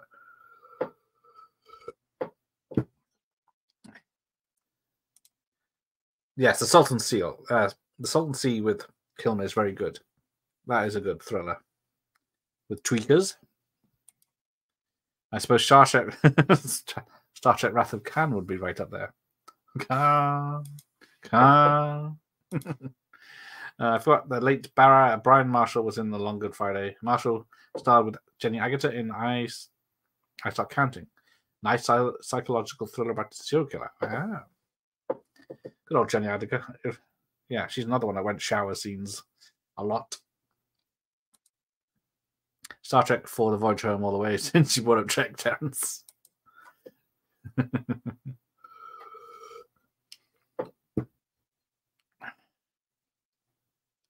here we go. So the guy comes in after the race. This is Mr. Shand. Yes, that was it. Denzel from Only Fools and Horses was in this. He's nude for the whole time, just holding his cock and balls in his hands. 60 grand in that case. So that, I'm guessing this wouldn't. Maybe it would have stopped them.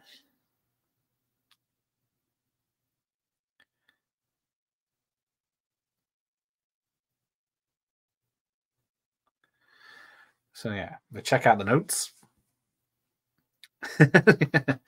Massive £20 notes, about this big. And he's also in the full Monty. So he's used to being naked.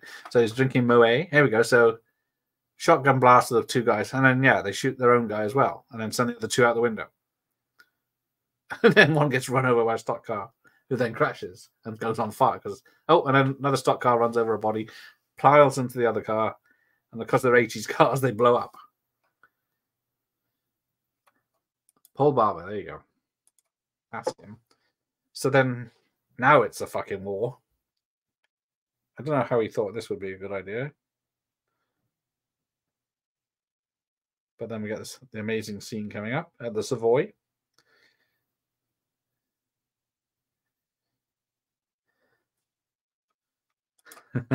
This is why it's an excellent 18. Yeah, still an 18 on here. This time it's war. Hey, good day playing down under. Good Saturday. So yeah, he leaves poor Helen Mirren on her own in the car with a driver. Then he goes upstairs to see the Americans, but they're always leaving. So then he has to go at them for being cowards. What's he say? New York Mafia, I shit them or something like that. Apparently so. They just blew up on their own accord. Normally they'd blow up after going off a cliff, but before hitting anything.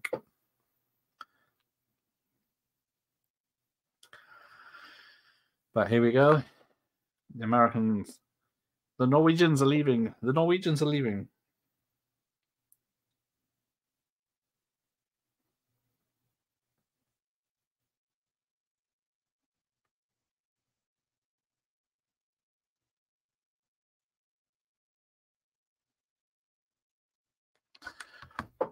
A little problem. Anyone else think that Ralph Fiennes should start a remake of Rising Damp? I watched The Menu recently. he definitely looks like Rigsby these days. He'd probably do it as well. Oh, Miss Jones! Did he actually say it that much? I was too offended to watch it these days. Oh, here we go. It turns around. I'll tell you something.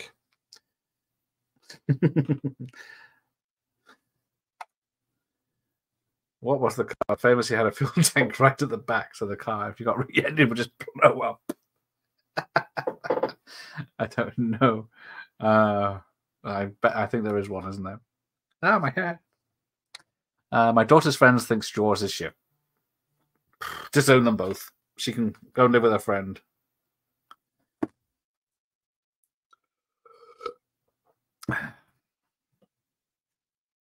They're wrong.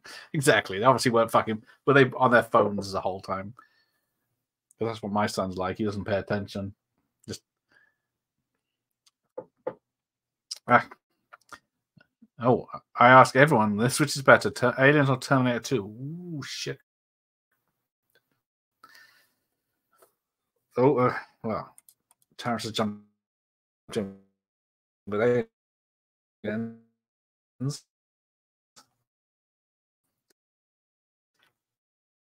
I'm going to go Terminator 2. Terminator 2 I'd watch more. Did I disappear for a second? Like your daughter's friends are mad. Yeah. Well, what is that poll I did the other day where I said what percentage of kids would actually care about movies that are under 20 or under 18? And most people said about 75% of the kids under 20 don't care about films, which is true. Because you keep hearing these things that kids today don't like remakes and legacy sequels. Oh, here we go. So this is the big finish. So Bob Hoskins goes past. Yeah, so his driver's dead. There's two men in the car with Helen Mirren. That's the last we see of her. Now, there she goes.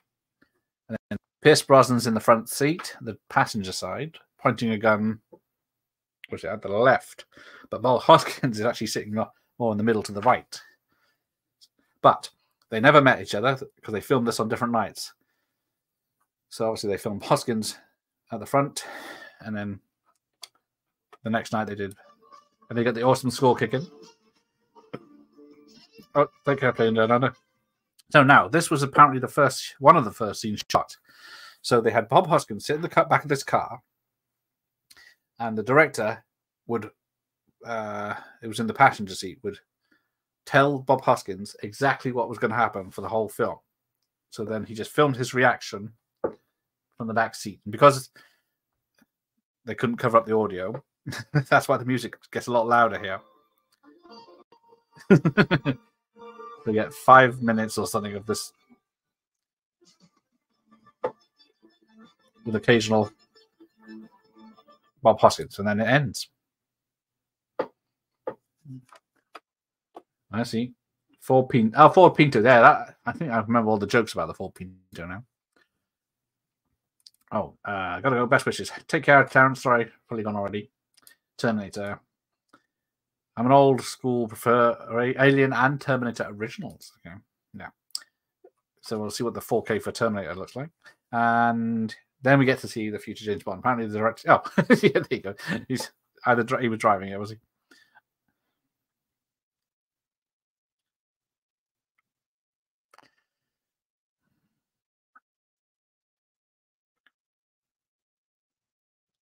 But there we go. We do get a mention of Vic Armstrong as one of the stunt people on this. So take care, Terrence. And then, yes, I'll be wrapping up now. I need a wee. But the film is over. Special effects, Ian Wingrove. Stunt coordinator, Ron Alon. But then, once the credits kick in,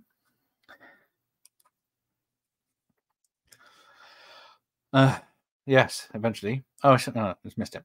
So, yeah. Copyright 1979, Handmade Films 1981. And there we go. Oh, cast and order appearance. Yeah, that's weird. That's the final titles then. Colin, Paul Freeman, Kevin McNally, Derek Thompson, Bob Hoskins, Ruby Head, Harold's mother.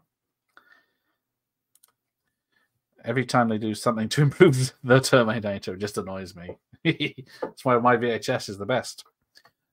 And then that's why you'll find out if... Where's it gone? Halloween is the best on VHS or not. Spoilers. I'm not going to tell you. But yeah, we'll see that tomorrow. Yeah, he was a great actor, Bob Hoskins. Ah, see, Captain Death is Roy Alon. Who was that then? Who is the stunt coordinator? Sherry is Gillian Tailforth. And there it is, stuntman. But then we have Pierce Brosnan, the first Irishman. I tried getting teen daughters involved with films. Hang on. But they just view them with the same. I think, yeah, I have this exact same problem. 10-year-old, not interested in anything. He only plays Nintendo games. He loves those.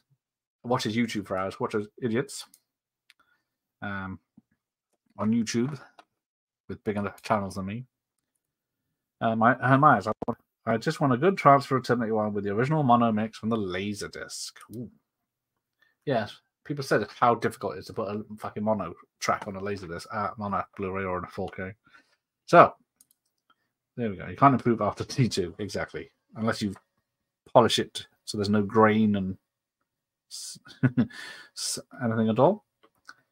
I think some scenes in 4K ruin Halloween. Oh, well, you'll see what my VHS looks like. Halloween belongs on VHS, doesn't need a polish. Well, I'm hoping it might be just my version, but we'll see when you see the video. Yeah, mine just still has the stupid rework sound effects. I was thinking that earlier when I was watching Indiana Jones.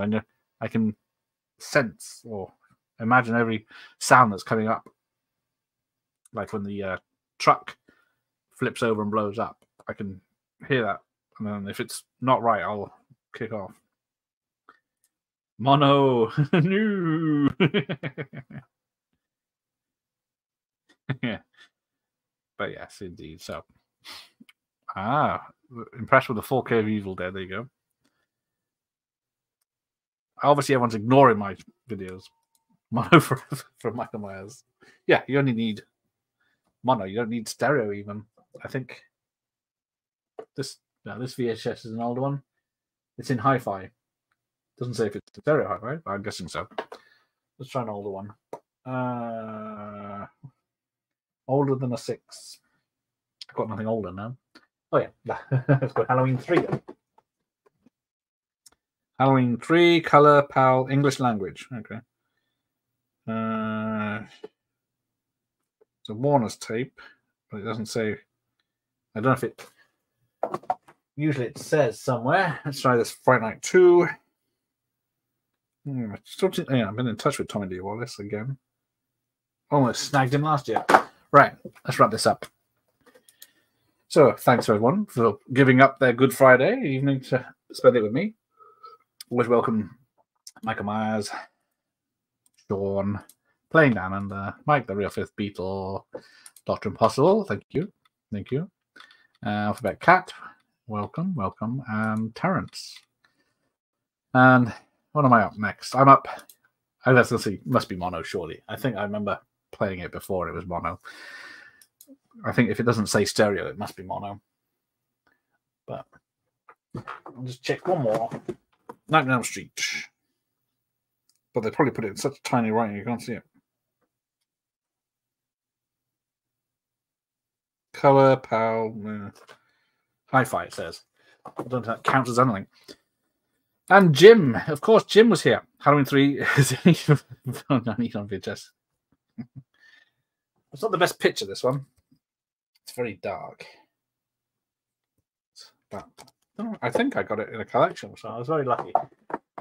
Half the other ones I had to buy. Yeah, thank you, Mike. I'll see you later. So I'll see everyone Monday night for Live and Let Die. Ding. All right. Everyone, have a good one. Enjoy the weekend. Bye.